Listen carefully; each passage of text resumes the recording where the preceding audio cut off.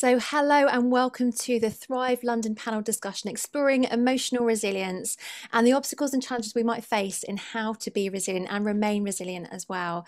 And I'm really excited to be here. I am Dr Radha Modgil. I'm a GP and a broadcaster on TV and radio. And one of my big passions is around empowering people to stay well and empowering people to understand themselves a little bit more about what they can do in their day-to-day lives to feel well and feel good. And I'm really delighted because I've got a fantastic panel of people here today. You may know that Thrive London did a 20-minute training video with myself and with some incredible Londoners exploring what resilience is, what tools they use in their day-to-day lives, and their tips and advice as well. And we have got some of those incredible Londoners here today with us for this panel discussion to take that training video one step further. So I'm delighted to introduce them. I'm going to let them introduce themselves and a little bit more about who they are. So first of all, I'm going to start off with Carrie. Hi, I'm Carrie Scott. I'm actually an occupational therapist, but I'm more an enthusiast of life and all things health and well-being, and very much an advocate for good mental health. And that's where I've sort of really impassioned about the aims of Thrive. Amazing. Thanks so much, Carrie. And next is Angelo. Hello, everyone. My name is Angelo, and I am the chair of a charity called Humanity. And what we do with these charities devise a number of projects that help people become more included and integrated in the fabric of society. Mental health is particularly important, as we all know right now. So our current project has been geared around mental health and to stay resilient and to stay healthy. Fantastic. Thank you, Angelo. Next is Andrea. Hi, thank you. My name's Andrea. I'm actually a school teacher, but resigned from school due to my own mental health illness. And then I was enthused by what I learned. And so I set up my own organization called Focus on Creating Your Ultimate Self, Focus for short, CIC. And that's about educating and empowering young people about the benefits and importance of physical and mental health. I'm so happy to say as well that we've just been awarded to be the pilot for a young women mental health and wellbeing hub in East London. So I'm really happy about that. And I'm also a transformational life coach and a resilience practitioner. So this is really up my street and exactly what I do. So thank you. And I'm grateful for being here. Amazing. Thank you so much, Andrea, and congratulations. And last but not least, Jess. Hi, thank you for having me here. I am the founder of a mental health support community called Run Talk Run, and we host weekly 5-kilometre gentle jogs for people to have a safe space to talk about how they're really doing and connect whilst moving together. So yeah, I'm super excited to be here. Wow, amazing. So I don't know about you, but all from hearing all your stories and what you do, I got sort of shivers down my spine there, because whenever I hear anything that's positive and good and anything that people are doing in their community and bringing people together to actually change not just people's lives for the better, but also change how our communities work, I get really excited. So thank you so much for all being here. Now, on this panel, we want to take the training video a step further. We want to understand a little bit more about your stories and the experiences that you shared within that training video, but we also want to move it forward into perhaps obstacles, challenges that we might be experiencing in terms of our mental health and our resilience. And obviously, as we said, the last year, the last 12 months has been really tough for all of us, and so we've all had to kind of dig deep, I think, and really understand, myself included, what makes us resilient and what we can do to not only help ourselves but help each other as well. So I would love to delve a bit more into your stories that you shared within the training video, and some of the advice and the amazing tips and strategies that you also shared with everyone out there. So perhaps, Jess, we can start with you. Can you tell us a bit more about what you shared on the video? Of course, yes. So as the pandemic sort of hit us, I found myself unemployed. So threw myself wholeheartedly into that mental health support community that I mentioned, Run Talk Run. So basically put my time into a lot of voluntary work and connecting with the other volunteers who are also providing those safe spaces And that became like a real focus and something to hold on to over the last sort of 18 months, well, forever. Yeah. But yeah, that's kind of been the thing that I've kind of thrown myself into, to look after myself. It's given me a sense of purpose and has helped me stay connected to people who share the same values as me. That's really amazing. And in terms of volunteering, we're hearing a lot more, thank goodness, over the last sort of year about how volunteering is actually really good for our own mental health, and not just obviously good for the people that we're actually supporting in our volunteering work. What kind of day-to-day impact did you sort of find that it had on your mental health and your well-being? Did you notice any sort of small changes when you first started? Yes. So for me and my mental health, sometimes I find it really hard to show up for myself.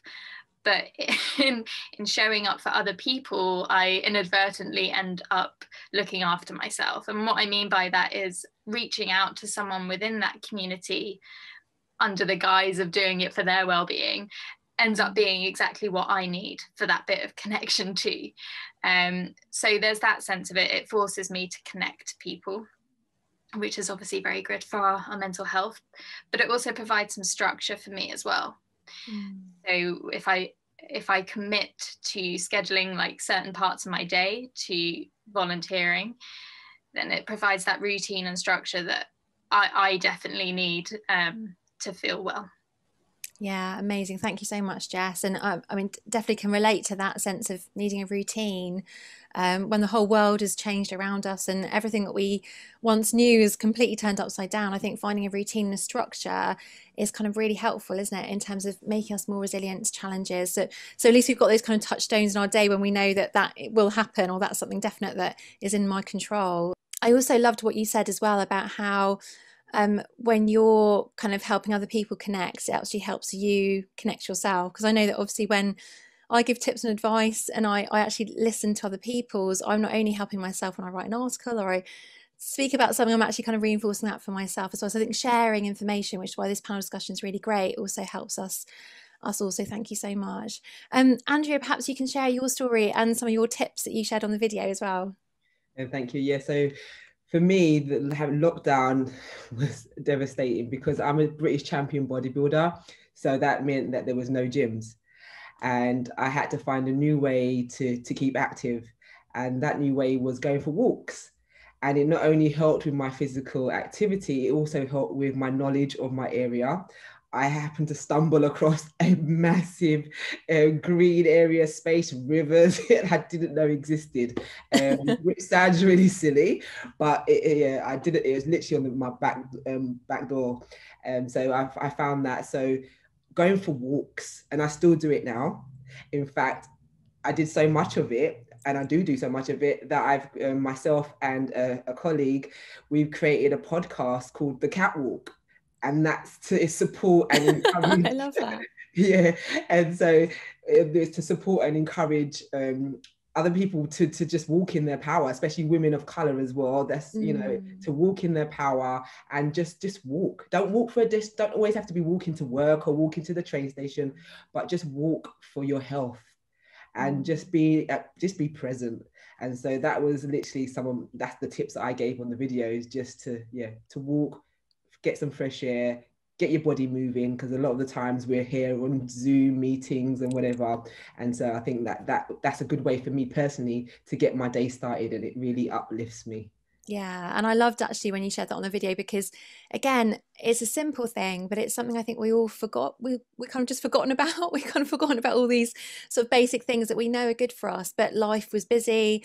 We were rushing around. We weren't noticing nature around us. We weren't really kind of taking the time to do those simple things. So I think actually the simpler, the better, because that's in our control. And when everything's really stressful and our sort of reserves of resilience are kind of being drained away, those simple things can help us sort of top up as well. And like you, I discovered areas around me that I never even knew existed. I'd be out on my bike and I'd be like, I normally turn right, should I just turn left and see what happens? And I was like, oh wow, okay, I never knew this area existed. So I absolutely love that. And again, I think another thing that's really helpful is around the sort of idea of choice. So in those moments, although it's difficult to make good choices sometimes for ourselves, or choices that will make us feel better or help us, I think it's that thing where the choice to kind of get up and go out for a walk is that moment to moment thing that we do have some control over as well. So that's really helpful. Thank you so much. And I love the name about the catwalk. I remember when we were first allowed, I think back in the first lockdown, to go meet one friend outside, and I joked to her that I was going to go and get dressed up, you know, like I was going for a night out, for a picnic in the park.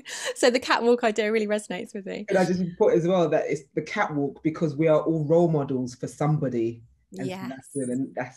That's the link. I love that. So show your skills and show who you are to everyone else. So I absolutely love that. Exactly. Thanks, Andrea. Angelo, can you share your tips?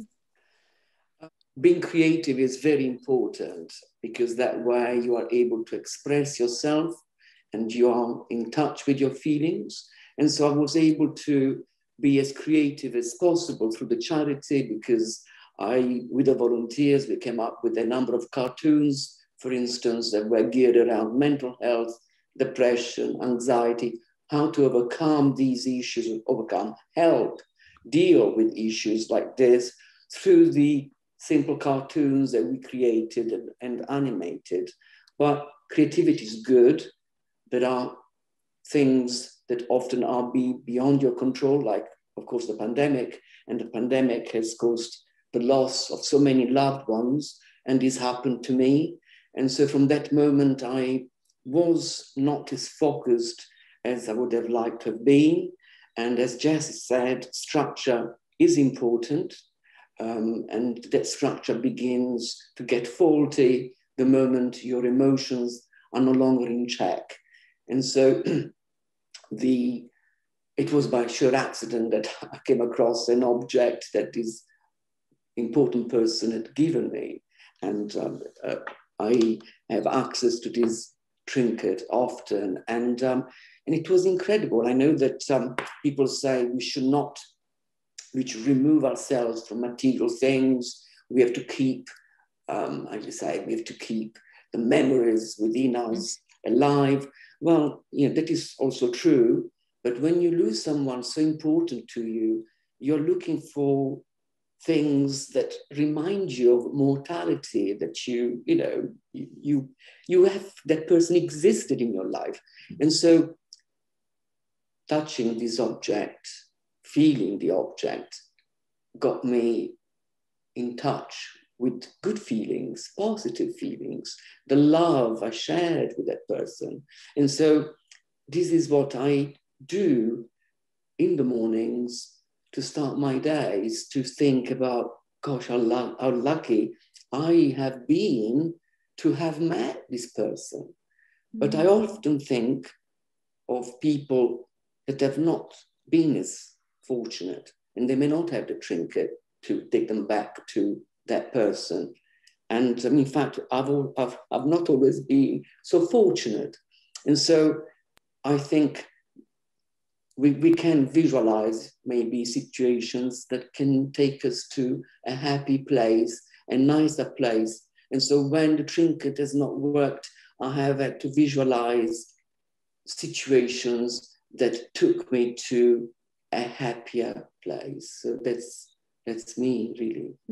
Wow, Angelo, thank you so much for sharing that really personal story. And I'm sure you would have helped a lot of people watching as well, obviously, who've lost people during this awful time, and also people who've lost people before the pandemic, but obviously the pandemic has made that worse for them in terms of their grieving and bereavement, because it can, not only have we felt so alone during this time, but obviously grief can make us feel even more alone. So I think that really powerful story of how you connect with that person that you've lost, your memories, and that sense of kind of feeling connected to that person and feeling connected to that love and the gratitude that you had for them being part of your life. And I also really love your idea around using your visualization or imagination to take you somewhere for that kind of mental and emotional break or space, I suppose, away from certain things. And I think so often we use our imagination to scare ourselves, and we use it, or it's using us, if you like,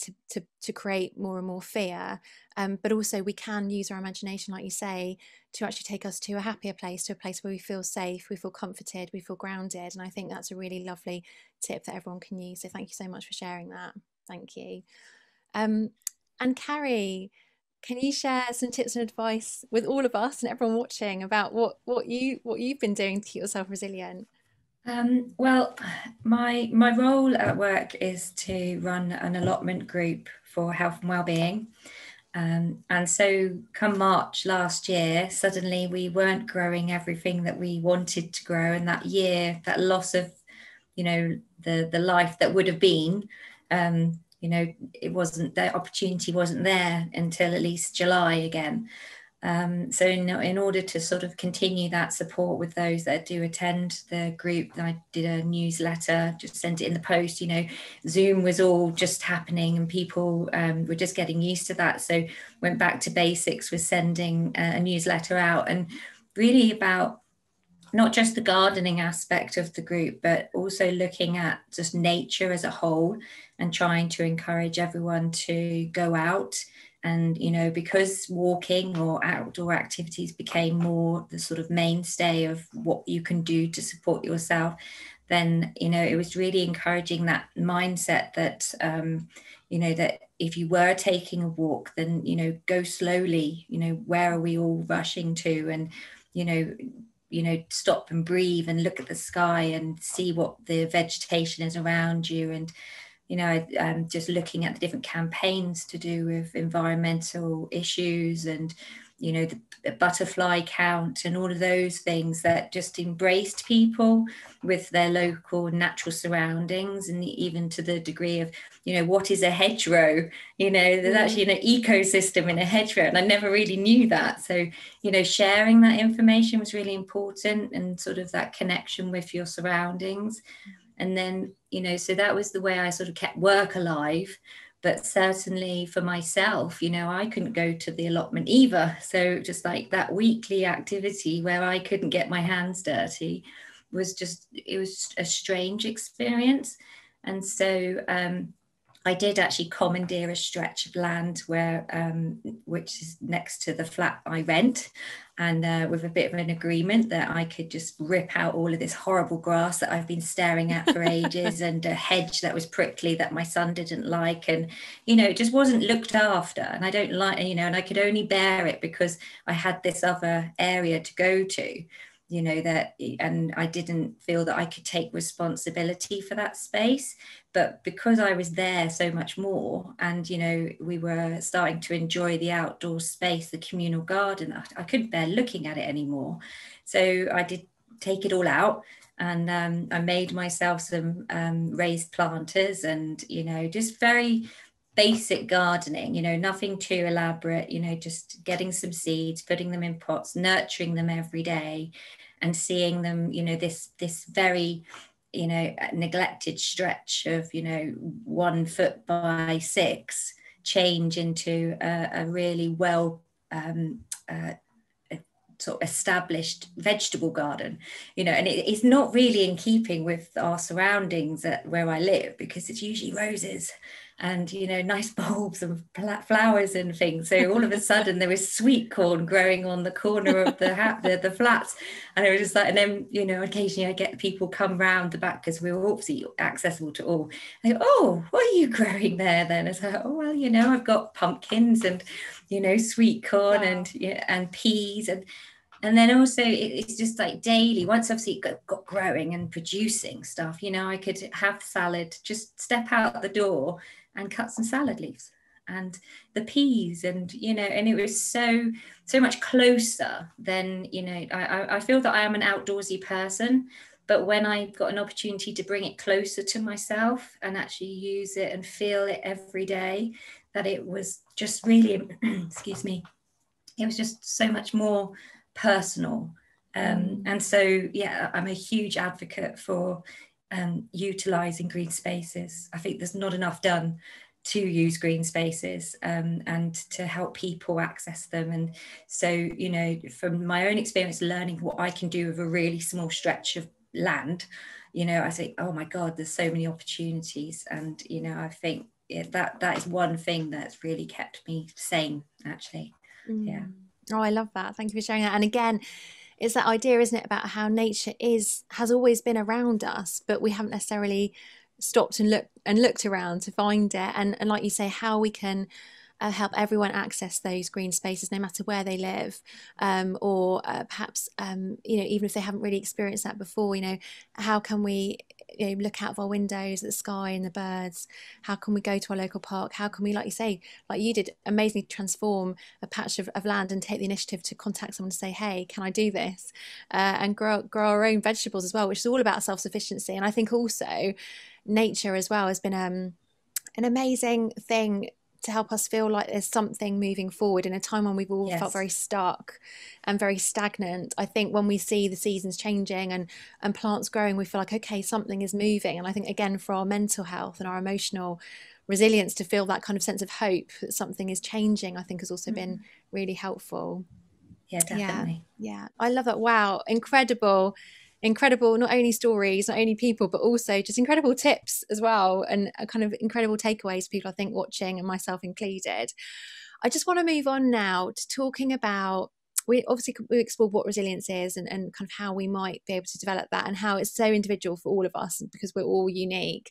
And so we learn a little bit more about ourselves and what we actually enjoy and what helps us become more resilient. But I want to move on now to the other side of that, which is just important to discuss, which is the challenges and the obstacles and the pitfalls and those kind of moments where we know what we could do, but actually we find it harder to do.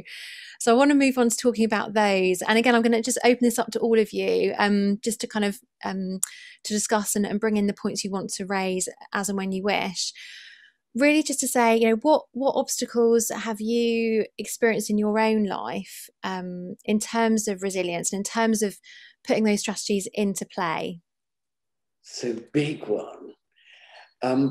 If I'm allowed to say that you can start the day with all the love in the world, the positivity, the resourcefulness, and it can take just a second or two or an email to come through to destabilize you, to take you off course.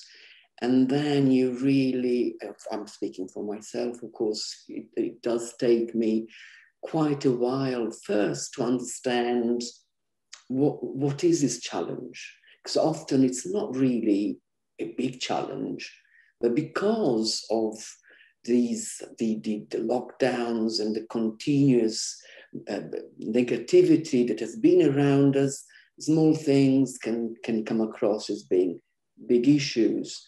And this is one of the challenges that I personally face on a daily basis, because, as I was saying earlier, I do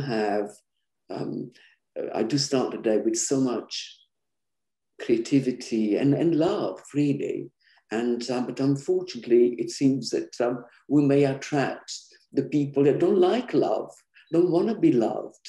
And so we may, or I may be confronted by situations that challenge my own values. And so I have to find always ways of protecting myself. And this is hard.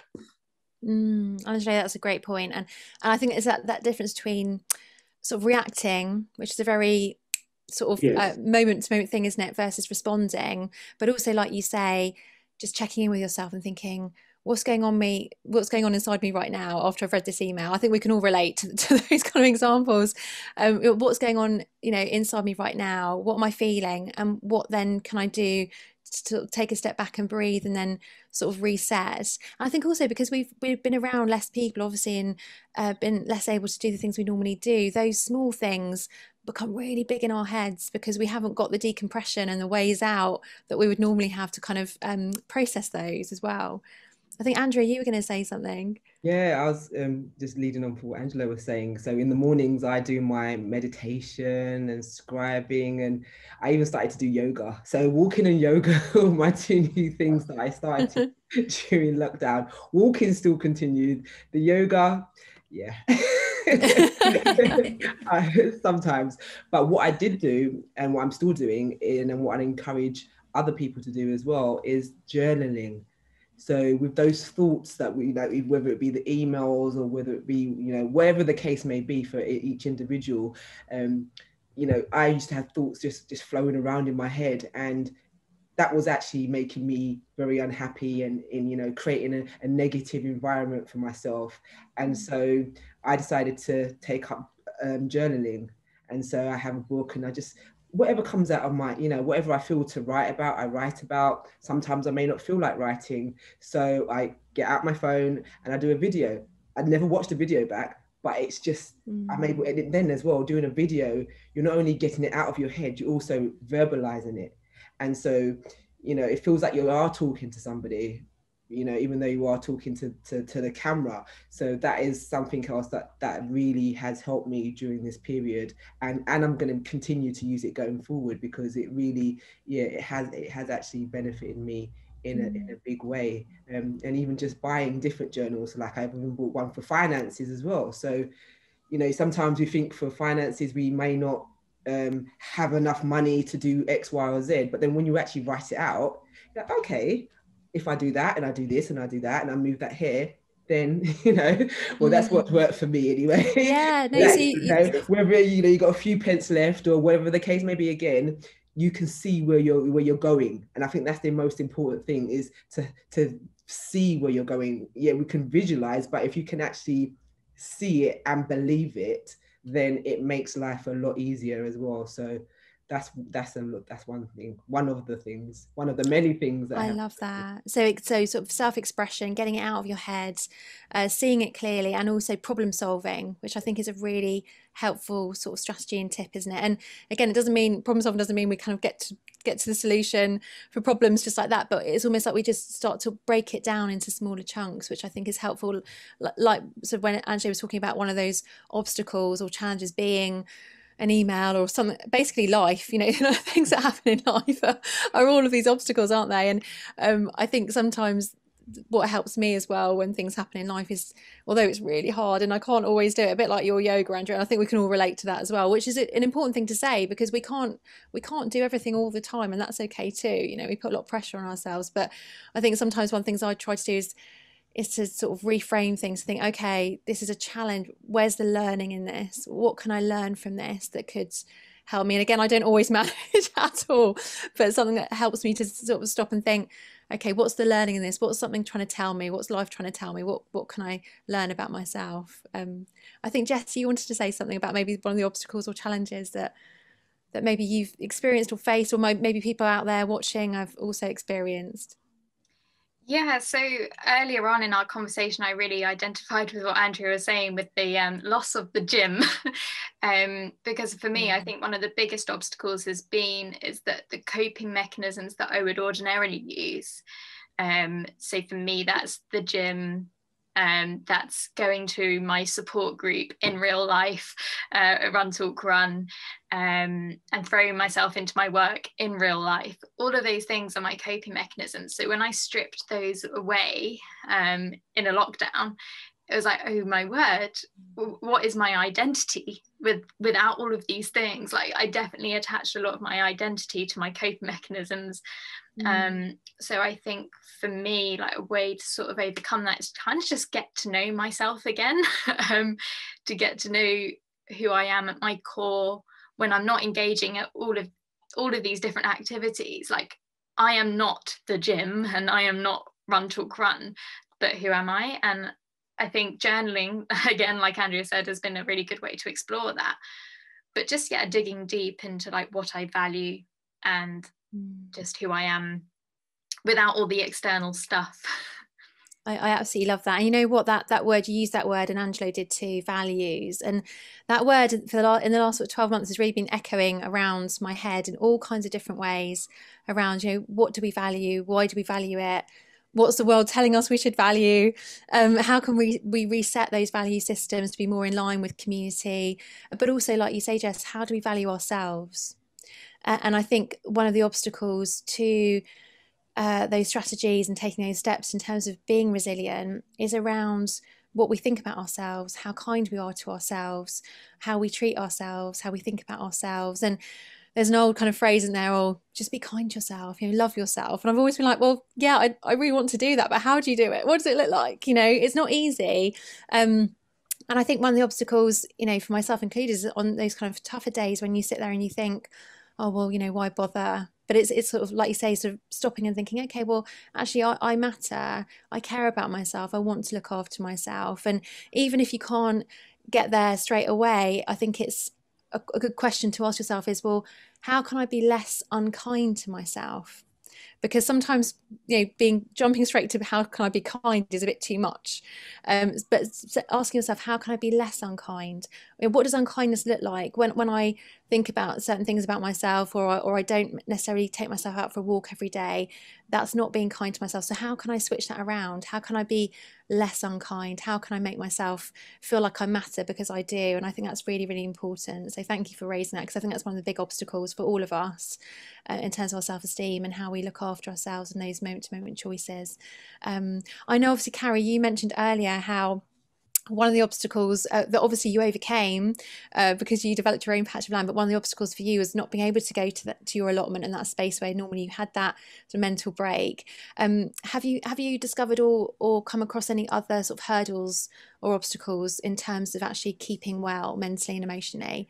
As I think the most recent lockdown has brought out more frustration in me, and not sure whether I'm just hormonal, but definitely there's an edge to the anticipation and waiting for something to happen. And I think it's partly due to the season of it, being very short days, and now we're getting into spring and everything feels alive today, which is brilliant, and everything felt a bit more closed in. But what was really important that I'd noticed slowly but surely is that checking in with myself in terms of my interactions with others. I'm quite a reflective person anyway. I've got a very good relationship with my partner, and prior to lockdown or prior to COVID, we always would have debriefed about our day at work, and had this kind of, oh, they did this, oh, they did that. And then suddenly that was gone, because obviously we're working at home, and then we've got our 6-year-old at home as well, and the routine was different but the same, and it was quite confusing in that respect.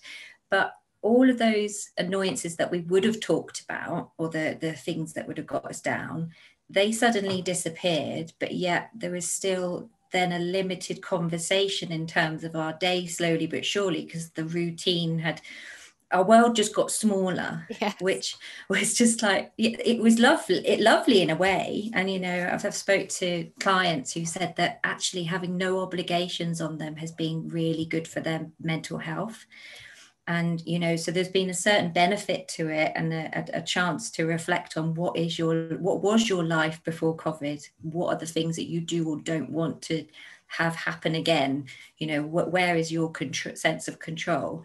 But as time's gone on, it's just like I realized that I started to respond to small things that would niggle me, that would never have annoyed me before. Like, where the bin hasn't been emptied, things that were really domestic chores. We're all smiling at, because we can all relate, I think. Yeah, whether or not the bathroom mat's been taken up after the morning routine, and that sort of thing. And I just realized that I really had to bear that in mind. And I could hear myself, like a little snap. It's like, that sort of is, oh God, I shouldn't have said it in that way, or, I should have just asked nicely, or, me implying that, oh, well, are you going to do that today? That sort of thing, which is really me getting at my partner, which is not fair on him, but I'm trying to do it in a way without telling him. But not that we have any issues at all with the division of labour in our house, we don't, but these are the things that just started getting to me. But I think the main focus for me then was to acknowledge that and apologize, and actually say I'm not right, and I'm sorry that I responded in that way. And and I hope you didn't feel that it upset you, because I certainly didn't mean it to.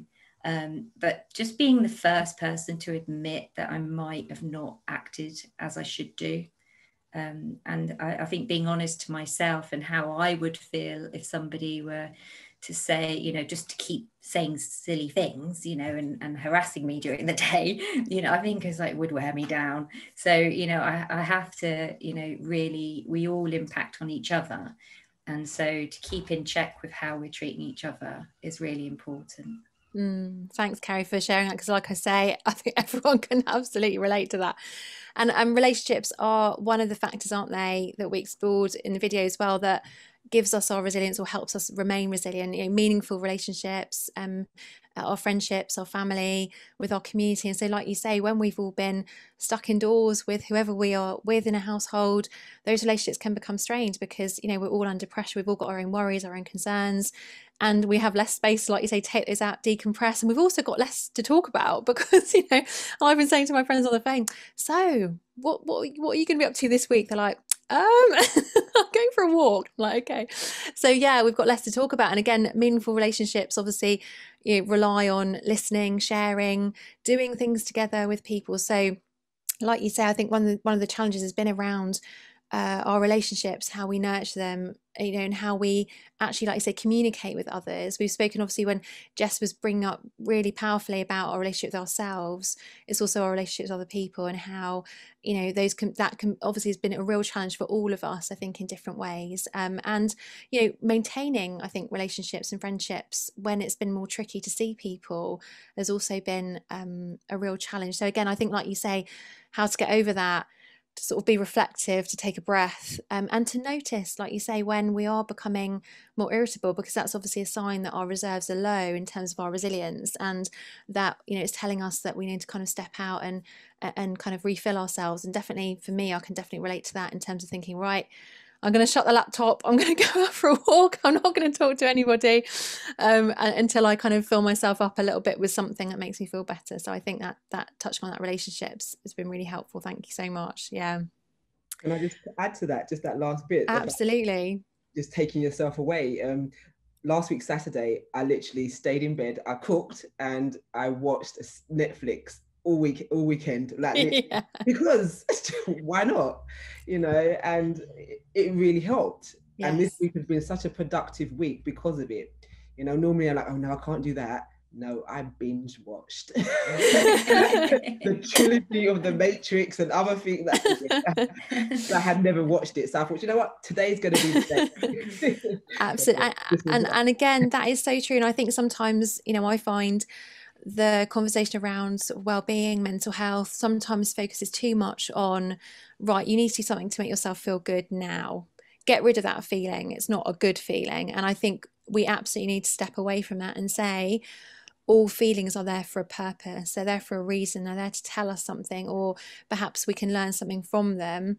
And I think, you know, what you're saying, Andrew, is that when you know, when we need to step out and we need just to be, let yourself be like that. If you need to cry, let yourself cry. If you need to go back to bed, do that. You know, do whatever you need, especially over the last 12 months, because, you know, well-being and looking after yourself and making those good moment-to-moment choices looks very different for every single person, but also they look very, very different on every single day. So I think it's about, like you say, doing what you need to do for yourself in that moment, and crying, you know, just closing yourself down from the entire world for a period of time, I think is really helpful. So thank you for adding that as well.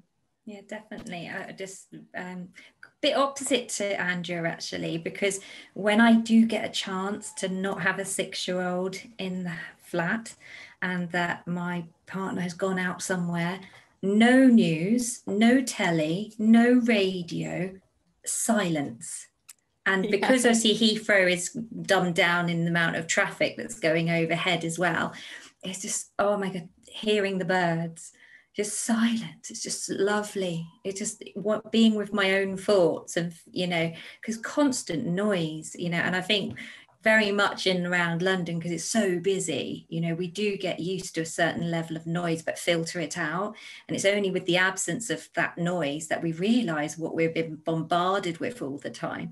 But certainly any opportunity to just not have anything happen in terms of sound in my home is like, oh, peace. So peaceful. Do you know, I put up a social media post a few weeks or months ago that just said, when it all gets a bit too much, turn the noise down or turn the volume down. And a lot of people like that post. So I think a lot of people can relate to what you're saying. Yeah, definitely. That's amazing. So yeah, I think it's really helpful, isn't it, to recognise our obstacles, our challenges, even if we have stopped and understood ourselves a bit better and worked out a few kind of tools that suit us for well-being. There are always going to be obstacles and challenges to that, because like Angela quite rightly said, the world is around us. And so, you know, recognizing that there are obstacles, and some days we'll be able to overcome those, some days we might not, and we need to take a different path, or we need to ask someone for help, or, you know, let someone know that we're not able to get over that obstacle alone. I think is really helpful. You know, we can't always do it perfectly, and that's another pressure I think we put on ourselves to, you know, be resilient all the time, and that in itself actually drains us of resilience. So to recognize that, I think is helpful. So just in the last section, I just want to move on now to one of my sort of favourite topics, I suppose, which is around connection and how what we do as individuals impacts other people. Because I think, again, in this last 12 months, we've been absolutely reminded, and of the fact that we are one world. We are not separate from each other. We are not separate from nature. Everything that we do has a ripple impact and effects on the people around us, not just our friends and family, but absolutely everyone in our communities and everyone really in the world, especially with this pandemic, because we're all interrelated. So that is one of my big passions. And why I love doing what I do is, I think a lot like all of you, is that we can all learn from each other. And not just by words. Words are sometimes really helpful, but words only land with people when they're in the place to hear them, or something's kind of resonating with them. And it's more about kind of actions. And I'm really interested to hear how each of you, when you've put into place your own strategies, or when you've just started doing those day-to-day things to help yourself stay well, has that had an impact on people around you? And also, have you noticed anyone else in your life who has developed strategies that you've learned from as well? I really want to hear about those.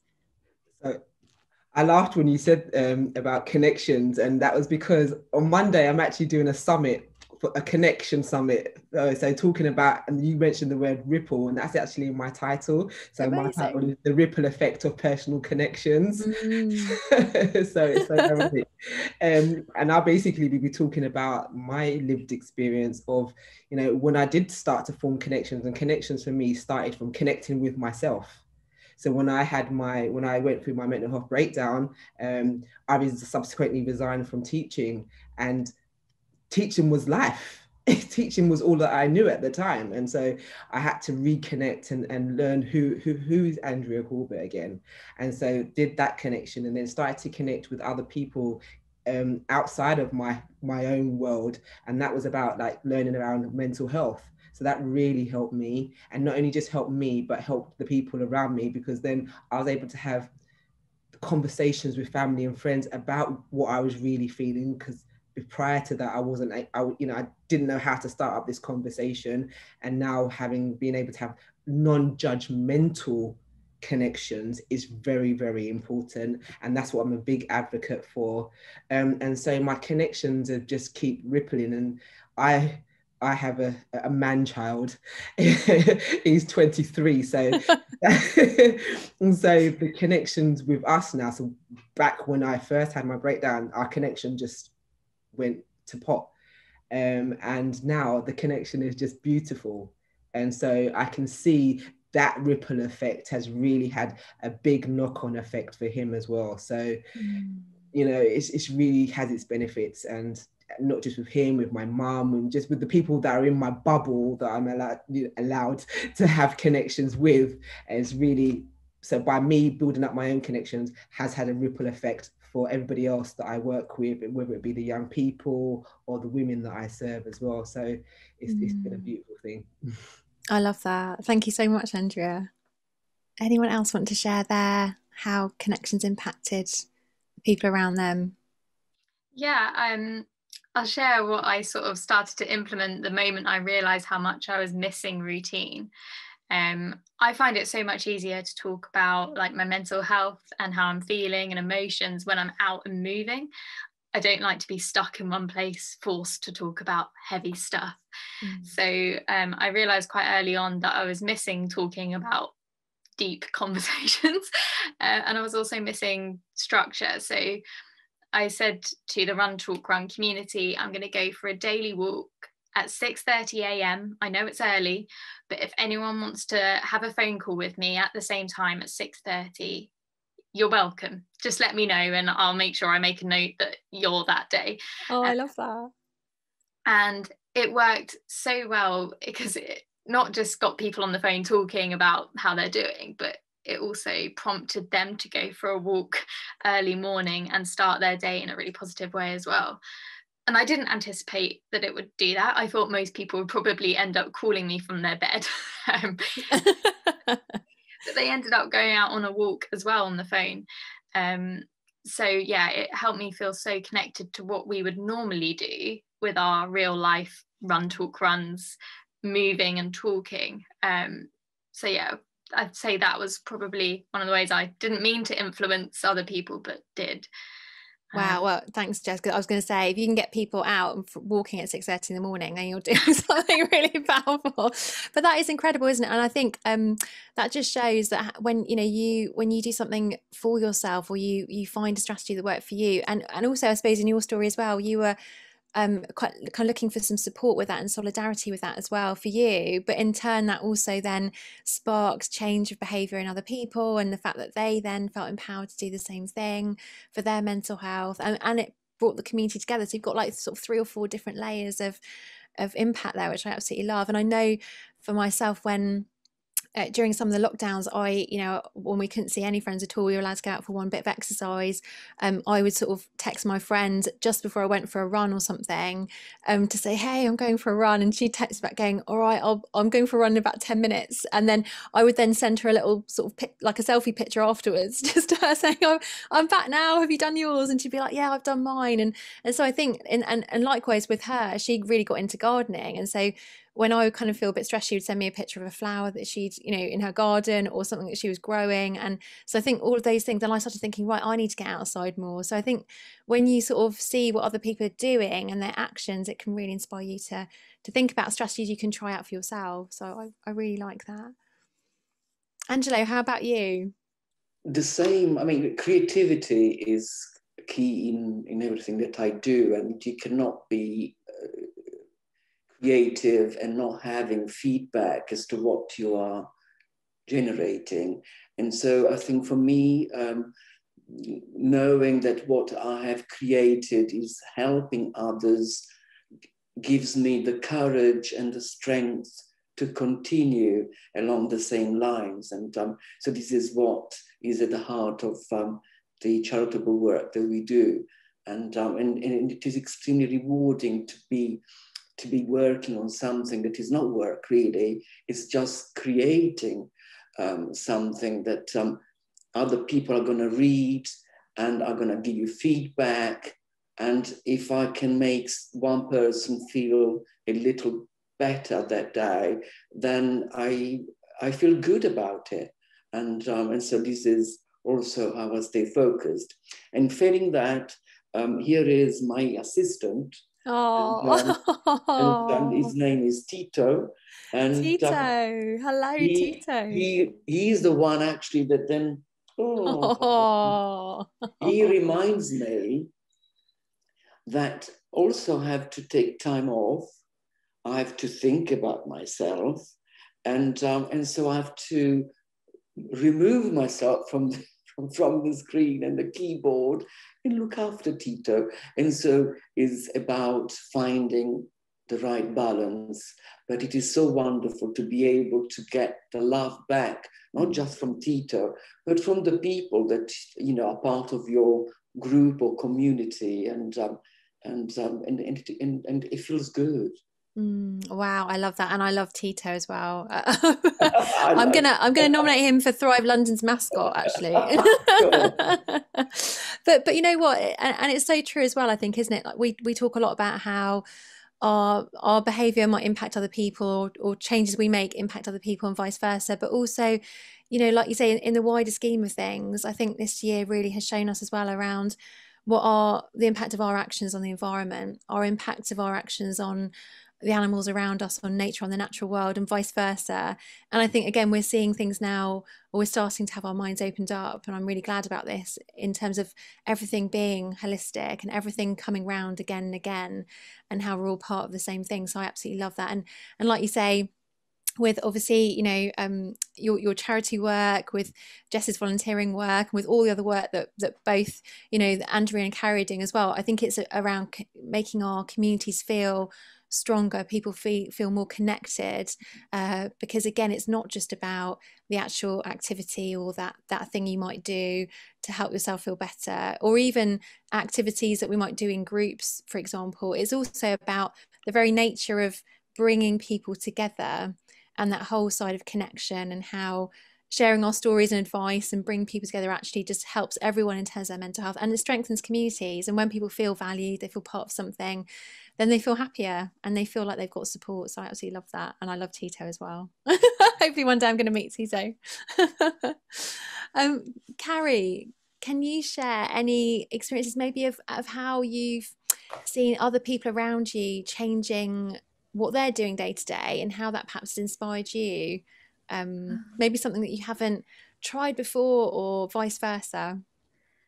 Well, I think in a way the biggest change in others, because I've had limited contact outside our home with others, but certainly going back into work in July and managing to get the allotment group up and running again, which had to be very carefully handled, and we were all doing this 2-meter dance around each other on the plot, which is thankfully big enough.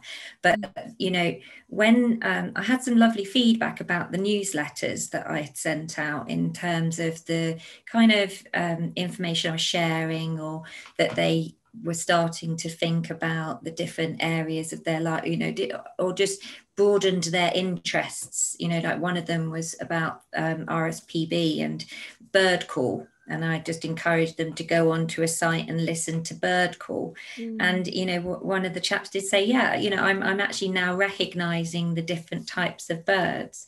Wow. And that just, it was a lovely feeling, because it was just like, it was on a piece of paper. I didn't even send the link was in just ink and paper, but yet it still led him to really look at it and use it, and actually appreciate all things, and moving towards this understanding of his relationship with the environment and what he can do. And and that's such a lovely thing to feel, that I'd maybe been a part of the thinking process there, rather than and encouragement to go out and find other interest, broaden your interests. So wow. Yeah, I think that was nice to get that back, and that's been the majority of the feedback that I have been able to get, because of the kind of nature of the group, where we have time to speak with each other about how we're feeling about COVID, or an isolation and loneliness,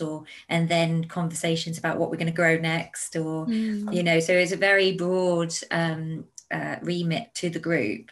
But certainly that connection, being near each other and speaking, even if it is 2 meters apart, but that connection, seeing people, seeing their faces, because it also at a time where you do wear a mask. We're outside, so it's slightly different, but now we would probably say you all have to wear masks now, because we're the variant's changed and all of that stuff. But definitely seeing people physically in front of you, and also I kind of got this feeling more recently about the sense that we're all, the distancing around people and loneliness. And when I pass someone, I actually feel guilty if I'm taking this wide berth and I sense that that person looks vulnerable in some way, because there's nothing worse than feeling like people are avoiding you. Everyone's avoiding any close contact. And I the sense that, we were able to then have this, reignite these relationships and have it in a safe space, and have those conversations across the plot. No matter, we got louder, of course, probably just disturb some other plot holders, but just the ability to just talk freely and be in our environment and appreciate it. Yeah, that being connected with nature and also connected with each other, and just, you know, those 2 hours a week being a really important core part of the week to feel like you're with somebody. Yeah, definitely. Fantastic. And I think just also just hearing tips, advice, not in a formal way, but, you know, just from your friends. If you're just speaking about what's going on for you, what challenges you're facing, what's going on for you, then you know, just that other person listening, maybe giving some tips and answers and sharing their story and sharing what's helped them, so that we can learn from that. But also I think just asking questions as well. So I think, you know, the thing about advice is that it's choose your counsel wisely. First of all, you don't necessarily have to take that advice, but I think if it lands with you, or there's something that resonates with you, then actually it does kind of trigger off something in you about maybe thinking about your own resilience. Like, where am I at the moment with my resilience? Where am I at the moment with my mental health?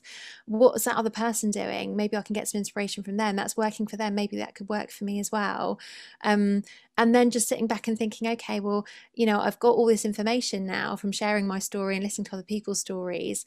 Now, what do I want to create for myself in terms of how that looks, what that looks like for me?